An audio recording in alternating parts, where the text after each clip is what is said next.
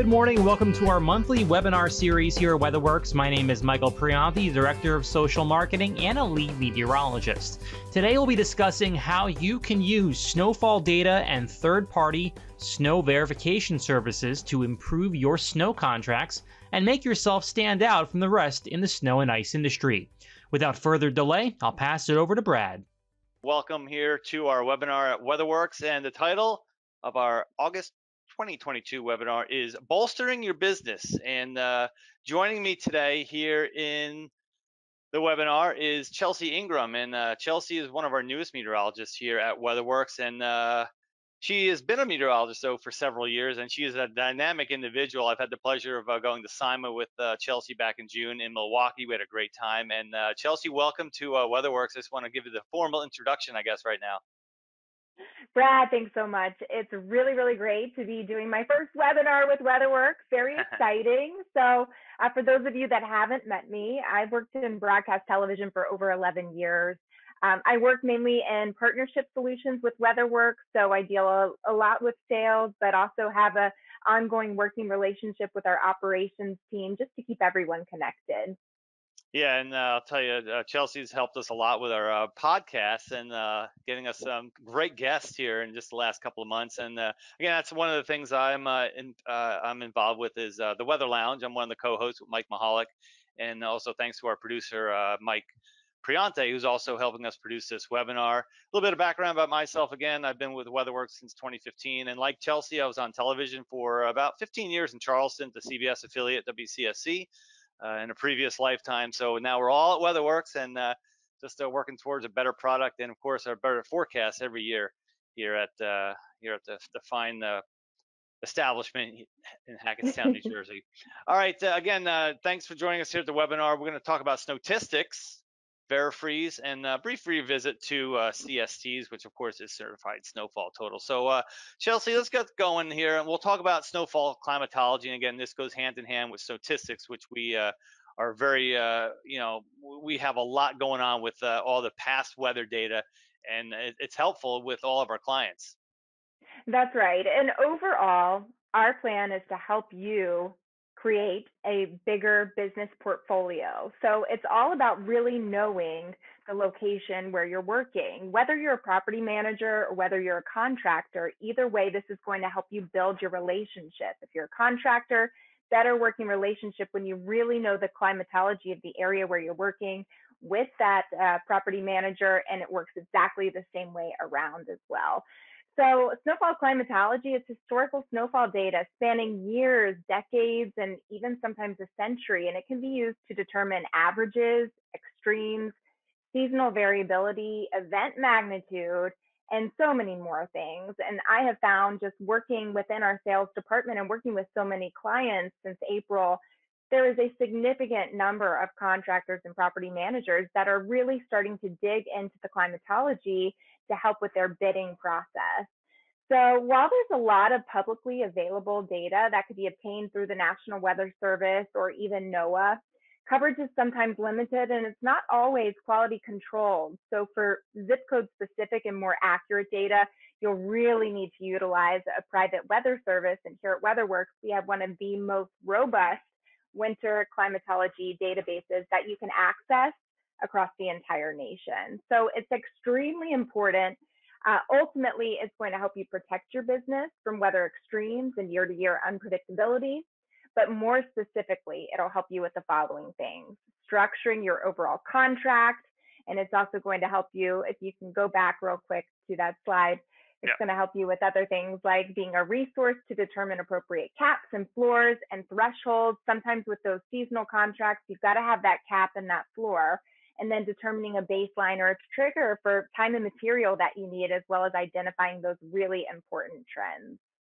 Right, and that's something that goes hand in hand with when a lot of our forecasts come out. We do our early snowfall forecasts, our early winter forecasts, and we take all this kind of data and kind of put it towards what may happen for the upcoming year. And of course, this helps our clients.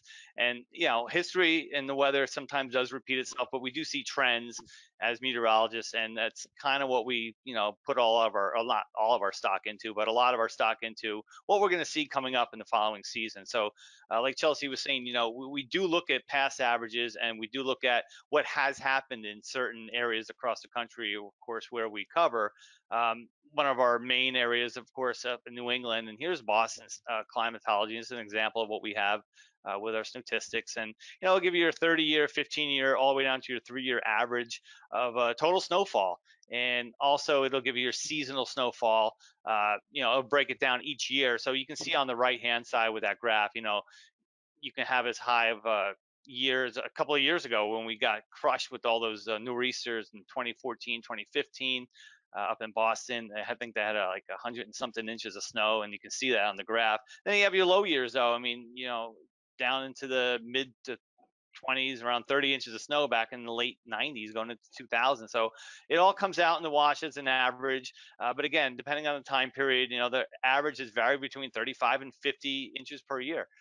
Can you have 100 inches? Sure. Can you have only 20 inches? Sure. So we got to look at those extremes, and we take them into account. But again, it gives you a good idea of what has happened here over the last 30, 40 years, and that is very important to our clients. So you can see those ups and downs that Boston has gone through. Now this is a little different report here. This is our statistics report from Detroit, or for Detroit. And same kind of idea, give you some medians and some extremes. It'll go through your 10-year average of snowfall. And the amount of times that with the snow events, and again, this is also very impactful to our clients. Is it going to be an inch of snow, or is it going to be a foot of snow? The amount of work that folks have to do is, of course, based on how much snow is going to fall, what time of the day. That comes out with the forecast. But when you go through the statistics report, it'll break all this down from the raw data, then right into the median, which will kind of give you an idea of how much snow falls per month. You have a couple of months here where nothing falls, but then you start getting snow, in early November for parts of Detroit here, and that can go all the way through April. So it'll break down, the amounts of snow also, and how many times you may see a foot or two of snow. And again, this is all very helpful as we get ready for the winter season, and our clients use this, of course, to get ready for the winter that's upcoming. Yeah, so it's all about how much data should you really analyze, right? Because when you look at data, you can go over There's a lot there, yeah. There is. So not only does season to season snowfall vary, so does the average depending on the period of record, and we abbreviate that as POR if you see that in our presentation. But depending on what you're looking to demonstrate to potential client, it may dictate which period of record you should be analyzing. So as a general rule of thumb, this is what we tell everyone, a 5, 10, or 15-year climatology is recommended, with a 10-year being the most common. Data becomes more statistically significant while still factoring in shorter term trends when you get that 10-year. Sometimes with the 5-year, there's just so much variability, right, but it can help you again with your cap or your floor with that seasonal contract that you may be trying to bid for. But otherwise, you have, at least with 10 years, your variability is going to smooth out just a little bit more. Sure. Yeah. And again, there's a lot of noise in this data too. I mean, we understand there's a lot going on, and we try to explain that though also with our reports and things like that. So it's not easy. I mean, sometimes you look at that and you're like, wow, there's a lot going on. But there are trends you could find, and that usually is something that again that goes towards what everyone's thinking about when they get ready for their upcoming year.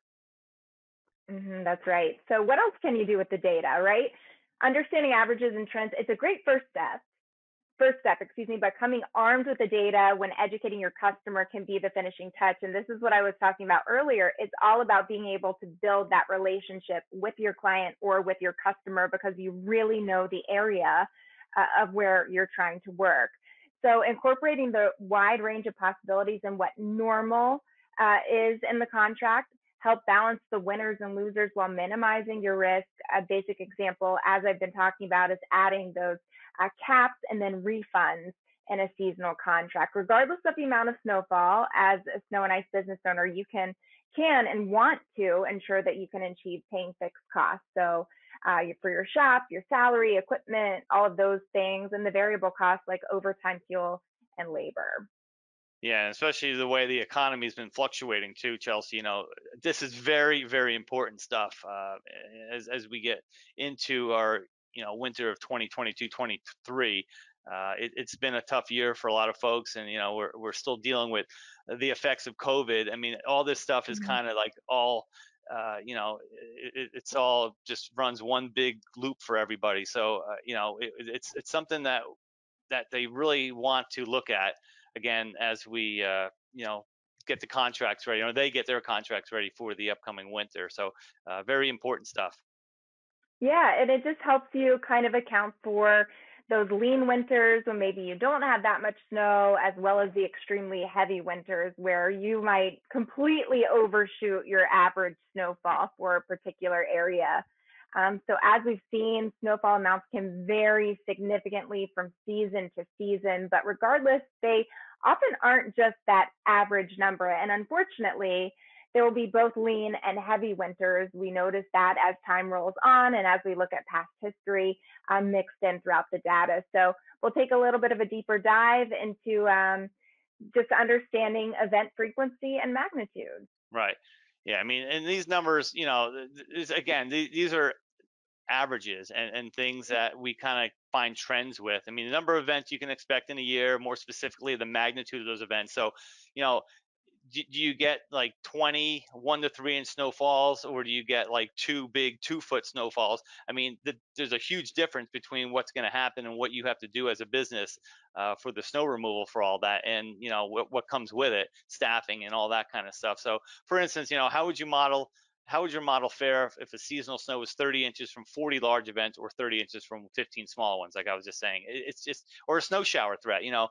These are all very impactful things. You get a half an inch of snow at 4 in the morning along a major thoroughfare versus a snow shower on a countryside road. At Yeah. midnight, it's a big difference. So the impacts, of course, are something that we definitely deal with a lot with.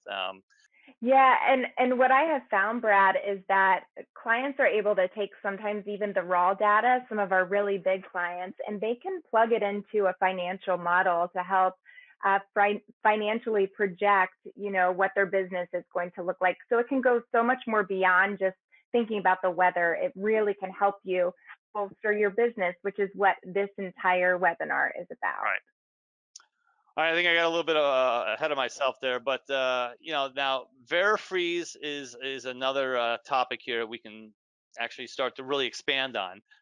We Mhm. started it last July, 2021. Well, it started in July because nothing's freezing yet, but we kind of put it into motion, and we kind of used it as more of a beta test this past winter in 2021, 2022. So let's talk about Verifreeze, Chelsea, as we get ready for our brand new winter 22, 23. Yeah, absolutely. And this is a product that anyone who uses our certified snowfall total service, which Brad is going to speak on in just a few minutes, anyone who uses that can add Verifreeze, or you might even already have it added. So this webinar, regardless, will be helpful to help you better understand what Verifreeze is and how it can benefit you and how it can also bolster your business. So Verifreeze uses AI to produce past pavement and air temperatures.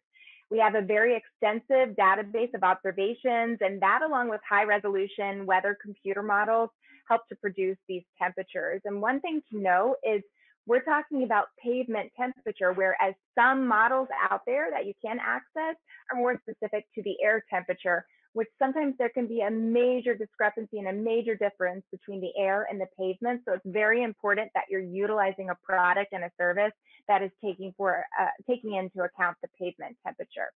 So it also accounts for geographic differences Mm-hmm. like mountains and valleys, as well as coastlines. We take into account elevation, the proximity you are to a water body, like I'm close to the Chesapeake Bay, the Delaware Bay, the Atlantic Ocean, or even the Great Lakes. So offers easy to print reports for those records. Right, and like we said, we released it last year, Yeah, if you want to go over the sales part of it there, Chelsea, also, you probably know a little bit more about that now. But these are again a little graph there. I can talk about that here in a few minutes. But if you want to go over the documentation stuff there, and Yeah. how you can how you can obtain a location also. hmm And again, having VeriFreeze with your product portfolio with WeatherWorks is really going to help you with that relationship. If you're a contractor, your relationship with that property manager and vice versa. So it's going to provide that daily information regarding the occurrence of ice formation due to a refreeze event, as well as black ice. Again, it's available for all of our certified snowfall total locations. It's just an additional $5 per location, so it's extremely affordable.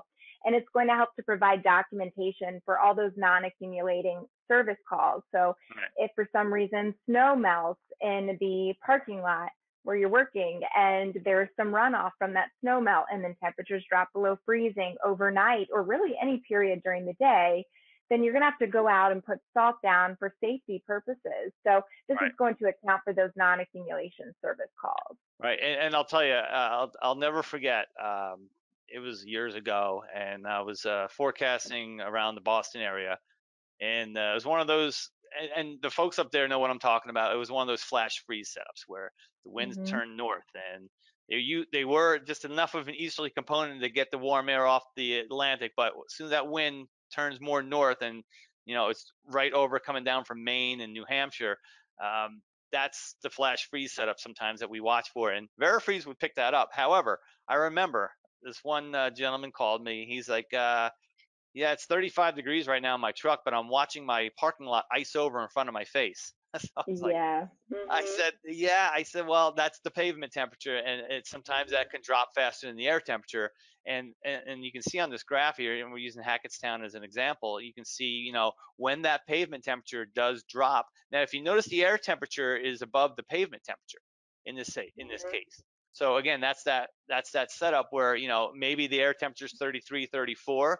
That's not freezing yet, right? But maybe the pavement's already starting to get that glaze on it. Maybe there's a snowpack around that parking lot that you're watching ice over in front of you. So this is what Chelsea was talking about when we get that the time frame, and this is very helpful for a lot of folks, and they can get that printout. Well, they're saying around 7 o'clock or so is when that pavement temperature will drop below freezing, and maybe that's I got to get some salt out there before then. Yeah, and Brad, there's even situations in the winter, right, where it Mm-hmm. just rains during, Yeah. let's say, the evening hours, okay? Then the sun sets, temperatures crash at night, and you get that glaze once again. It's a flash freeze, but with rain. So Sure. it can happen for so many reasons. And that way, if your property manager says, hey, why are you billing me for putting this salt out? It didn't even snow. Well, Right. here's your documentation on how the pavement temperatures actually drop below freezing. Yeah, and here's another more of a breakdown for that VeriFreeze. I mean, you may not be able to read it completely on the screen, maybe a little bit small, but it's kind of the same thing Chelsea and I have been talking about. It's above freezing, well above freezing. Got 60 degrees during the day.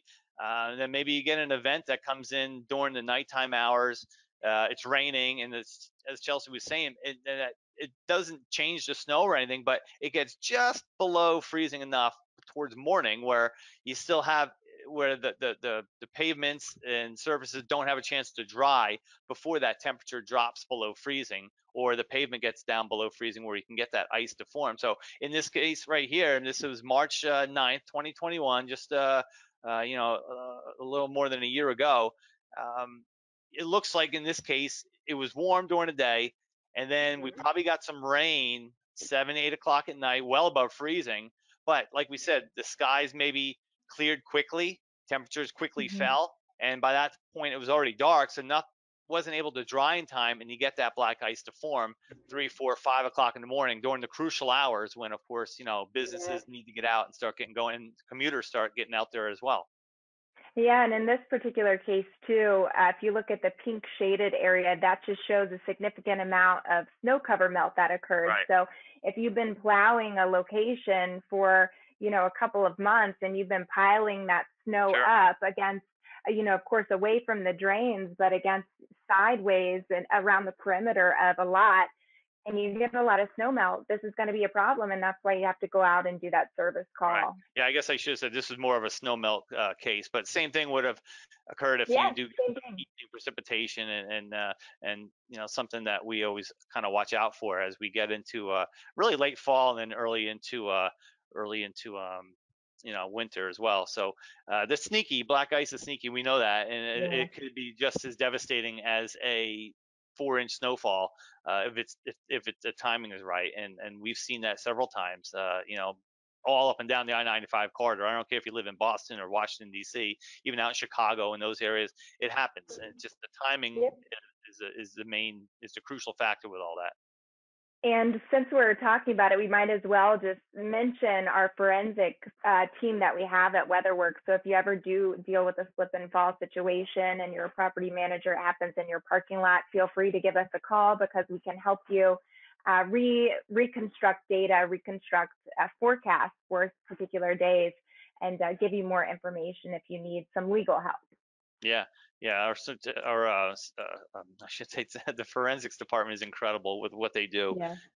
And I'll tell you, it's Tommy Els and Sherilyn. They're They're amazing. incredible. Yeah, for Mm-hmm. what they do with all that. But all right. Well, again, if you need more information on verifreezing, of course, you can contact WeatherWorks, weatherworksinc.com. You can email Chelsea. We'll have all the information at the end of the webinar here. But again, something that we're really looking forward to using for this year. Again, we've used it before, but I think this is going to be the first, the big year going into our verifreeze. So, Definitely. and of course, hand in hand with Snowtistics and verifreeze, Chelsea is always certified snowfall totals. And Yes. this is something that we pride ourselves in also at WeatherWorks. We have, I don't even, I mean, I'm sorry, I don't know this, but I think we're over 10,000 locations at this point across the Yeah, country. and we're definitely, I can say for sure, the national standard when it comes to snow and ice verification, really across the entire nation almost. Yeah, I mean, it's something that I think every meteorologist and they are personally done. And we'll talk a little bit more about that. They're quality controlled. It's there's no, every certified snowfall total report that comes from WeatherWorks has been quality controlled by a meteorologist.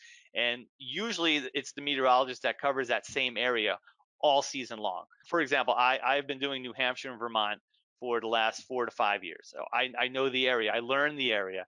I don't live there, but I've learned how to really get a good feel for what happens up there, whether it's a snow shower that comes through at 2 in the morning across the White Mountains, or it's a devastating 2-foot blizzard that hits coastal New Hampshire, and where that coastal front sometimes sets up. So again, every meteorologist that does the CST report, has a good handle, I think, on the area for one, and they're all very well trained for all their totals that they come up with. So we have our meteorologists train very hard Mm-hmm. to follow a very specific process when it comes to producing our certified snowfall totals. And you might hear us refer to them as CSTs. It's just a lot easier to say that. Certified snowfall totals is a much longer phrase. But here are the steps, and I'd actually prefer, since you do the certified snowfall total verification, Brad, that you go through the steps to explain it. Yeah, absolutely. I mean, we get all of our observations. Now, of course, we use public observations that come through, National Weather Service. You get a lot of the social media. It's all public information. Now, the hardest thing to do is when you have these totals that come in, you'll see the same city 10 inches here and then the same city 4.5 inches. Okay, which is right? I mean, that's where the quality control comes in. We use hourly observations, not only from the Weather Service, but also from a lot of other, places that we can grab any kind of data that comes in. Doppler radar, we actually use past Doppler radar to see where certain bands of snow may set up, where maybe a 2 to 3 inch per hour band set up over a 10-mile wide area, and you have a couple of CST sites on either end or right in the middle of it.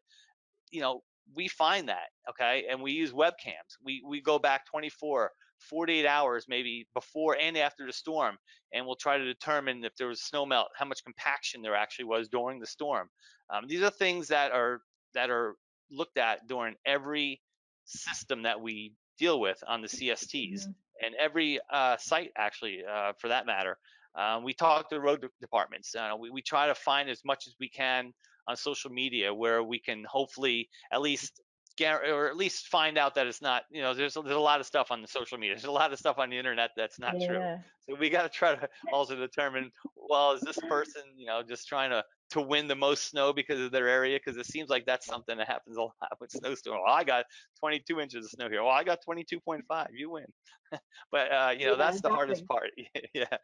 And it can be so important to get this type of information, both if you're a property manager and if you're a Hmm. contractor, because let's talk about a property manager, for Sure. instance, okay?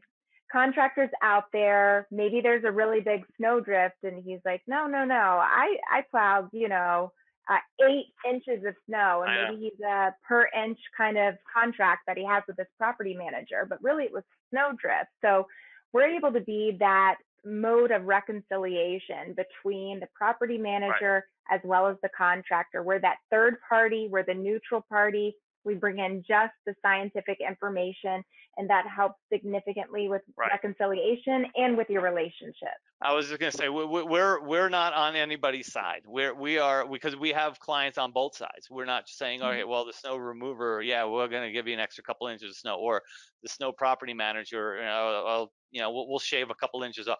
That's not how it works. It's like, Yeah, this is what we determined, and here's your information. Here's your information. Okay, let's move on. So exactly. yeah, Great. but it's yeah, and again, it's something that we do take pride in. And it's something that we deal with basically almost all year round, because Alaska does snow. Northern Alaska, Barrow, or I guess it's not called Barrow anymore, but they do even get snow in June, July, and August. So, but at least we get a break Yeah. in the summer. And I'll tap into a little bit more, Brad, just some of the observations that we do use. You Yeah, mentioned observations from the National Weather Service, but we use their storm spotter information too. There's plenty of cooperative observing groups that we use. There's one called Coca Ross. There's so sure. many different types of observations that we use that are in a way certified, but certainly valid for this type of research that we do in reconstructing the amount of snow that fell. And again, then we get to the quality control part, like I mentioned, and it's just we again, we have to look at making sure that the measurements were taken at the right times, because sometimes you may see a measurement that was taken at 8 p.m. and then another measurement was taken at 8 a.m. Which one was right? And like Chelsea was saying, sometimes there's wind. Was this a drift that was measured, or was this area got blown, the snow got blown all out of it, and it's showing a low spot? Again, was it a credible source? And all this stuff is taken into consideration for each and every um, you know site that we have, every zip code that we deal with. And we don't just broad brush a bunch of numbers out there. I mean, I look at everything I can get my hands on, and then just determine the best measurement I can think that of how much snow. And we deal with ice too. I mean, same thing with ice, coatings to a tenth of an inch to 2/10 of an inch of ice. And of course, ice, we know, is could be more devastating than snow, if not definitely more Yeah. devastating. And sometimes, Brad, when I'm talking to clients or prospective clients, they say, "Oh, I just, I can just grab my snowfall amounts from the National Weather Service." And one Right. thing that they don't realize is there's a really large city where the National Weather Service actually gets their snowfall information across the river in another state. Sure. So sometimes it's not necessarily, it's in close proximity, but when you're talking about a body of water that's involved and then possibly a slight difference in elevation as well, it's just so much better to utilize a service like our certified snowfall totals, because you're going to get that more accurate information and that quality Right. control. Yeah. And again, we use larger zip, if we do have a larger zip code, we try to get an average for that. I mean, sometimes it's hard to, they're not all just spots of where these locations are. Sometimes it is just a big zip code, and we try to just get an average of snow for that entire area. And again, usually we're within a tenth or two of what actually fell. We take into account the topography, and like I said earlier, you get to know your state or you know your area that you're doing that CST for, and you get a good feel for it. Again, here's another example. The western side of Vermont, and you could probably you were in Vermont for a long time. I That was, yeah. upslope. Yeah, how about after like a nor'easter leaves? Okay, yeah, you got your maybe 6 to 12 inches of snow, but then that upslope kicks in and you get that Yeah. west wind, and then that whole middle of Vermont just snows for 2 more days almost, it seems Oh like. my gosh, and it never ends.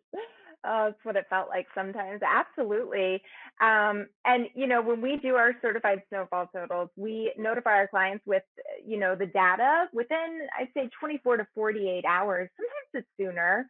But one thing that makes WeatherWorks different, and you know this so well, Brad, we have over 35 meteorologists on staff doing this operational work.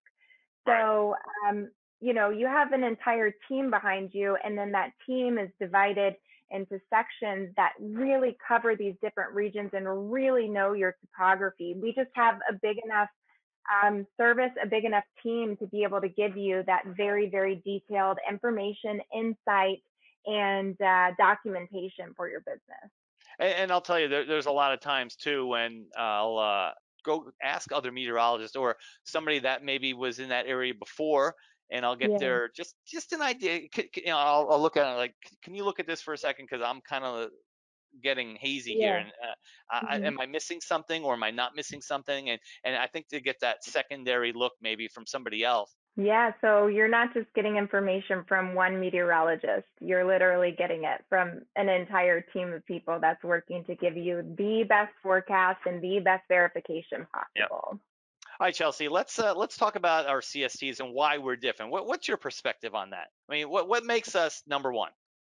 Yeah, so while I mentioned Brad, there are a lot of free sources out there, but they do lack the quality control that we're able to provide at WeatherWorks. So I mentioned there is a particular um, area for the National Weather Service that snowfall's measured. You might think it's in a city, but it's actually across the river in an entirely different state. So we're able to provide that quality control for that zip code. It's zip code resolution, information, and verification that you can't necessarily get with those free sources. Our software helps to gather data, but a meteorologist physically analyzes every single piece of information. So one thing that is very lacking in a lot of meteorological technology is that human intervention. So we Right. provide that piece not just within our forecasting, but also within our snow and ice verification. So our client retention rate with certified snowfall totals is around 93%. When it comes to our storm alert forecasting product, we're at 98%. So we're just so happy on, the side prior to the storm being that high with our client retention rate. And then on the other side, verification post storm also having a really high retention rate.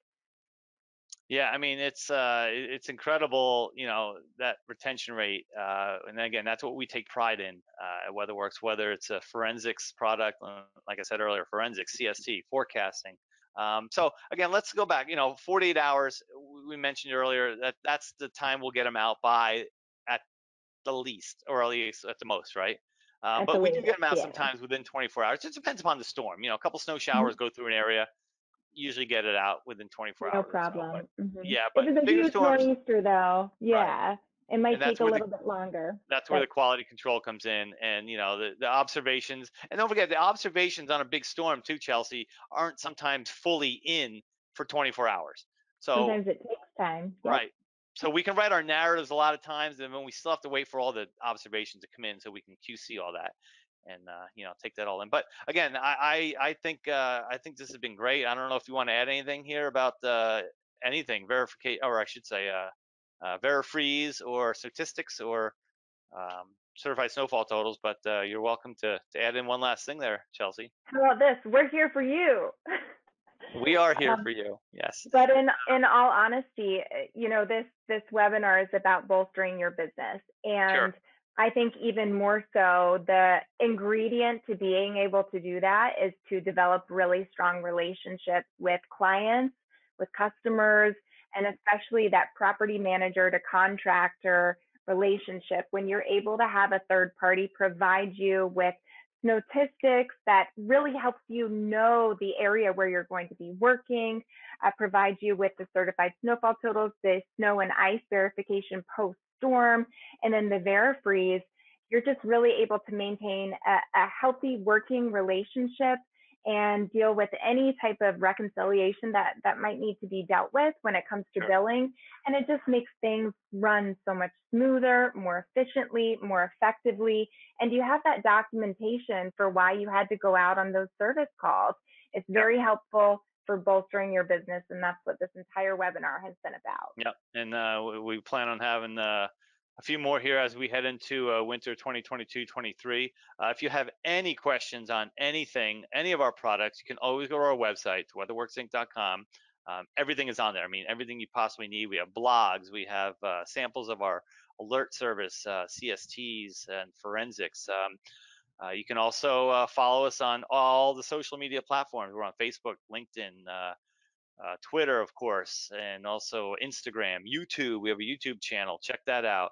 And if you really want to, you can send me an email, bradmiller@weatherworksinc.com. Send Chelsea Ingram @weatherworksinc.com. But again, if that's it for today, I think for our webinar, and check us out by all means, and we will definitely see you back here for our next webinar. I think we'll be in September or early October, so look for us there. We'll let you know, of course.